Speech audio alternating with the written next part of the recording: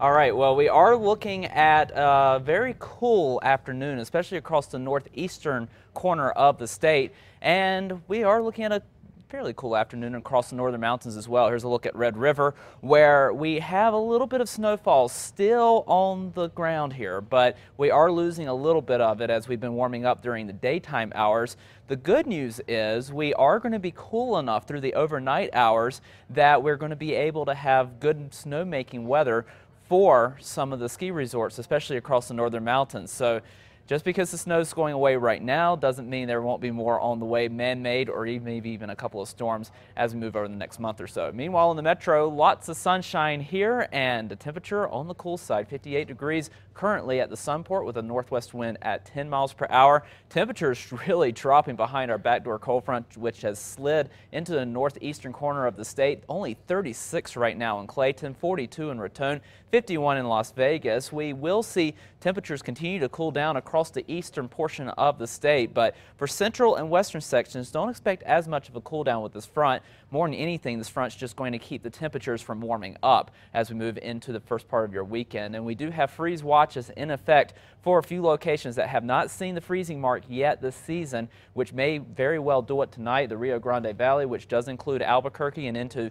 east central and southeastern portions of the state, we could see the temperature drop to right around freezing through the overnight hours. Meanwhile, wind gusts across the northeastern corner of the state starting to boost up as that front starts to slide in. 29-mile-per-hour wind gusts for Clayton and Tucumcari, 28 in Clovis, 18 in Las Vegas, 22 in Taos. So it's not a big-time wind event, but you'll definitely notice some breezy conditions as that front continues to push across the state. Later on this afternoon, we may even see a little bit of breezy conditions across the metro through the late afternoon and into the evening. But again, not a big-time wind event by any means, and over the weekend, the winds do come down quite a bit. Over the northeast, we are also watching a little bit of snowfall, which is trying to make its way into the Raton area, but a lot of these snow showers are now starting to fall apart, so don't expect very much in the way of significant accumulation throughout the afternoon, and eventually all of this will pull over to the east and will clear out into the upcoming weekend. So we'll continue to see that cool air pour into the state through the overnight hours as that front starts to push in.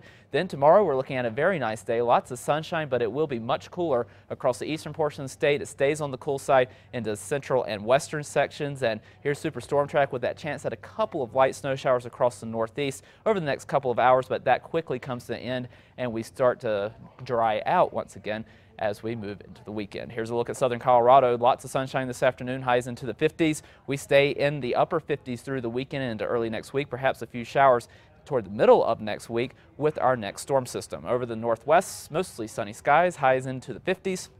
We stay mostly sunny through at least the next 7 days with temperatures back into the low 60s through the weekend and into early next week. Over the southwest, mostly sunny skies. Temperatures will be on the warm side here into the mid 70s this afternoon. We do drop behind that front into the low 60s in Silver City for Saturday, rebounding in the latter half of the weekend. Over the southeast, cooler for this afternoon, especially as you move into the evening hours after that front passes through. You'll definitely notice the cool down, only 68 for a high tomorrow in Roswell. And then we start to rebound those temperatures for Sunday before another cool down early next week. Over the northeast, partly cloudy skies. Could see a couple of those spot snow showers over the next couple of hours right along the state line. Then more sunshine for the weekend as temperatures start to rebound. Over the northern mountains, partly cloudy. Could see a spot mix, especially over the northern portions of the Sangre de Cristo Mountains. We rebound those temperatures in the latter half of the weekend before cooling down once again early next week. East Mountains, breezy conditions this afternoon, highs in the low 60s. In the metro, we'll be in the mid 60s this afternoon. And behind that front, we don't really cool down much. We just keep our temperatures where they are, and then we do start to rebound those temperatures a little bit for Sunday. Okay, thanks, John.